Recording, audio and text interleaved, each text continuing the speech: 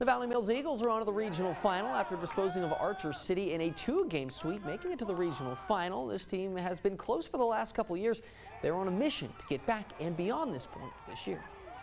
I think it boosts our confidence a lot just because we know like we ended it, like we're over it, and we're excited to see where this is going to take us. I think they believe in themselves. You know, the past 3 years we've been stuck right there in the 4th round, and just a confidence thing, and hopefully the confidence builds over, and we can carry it to the next round.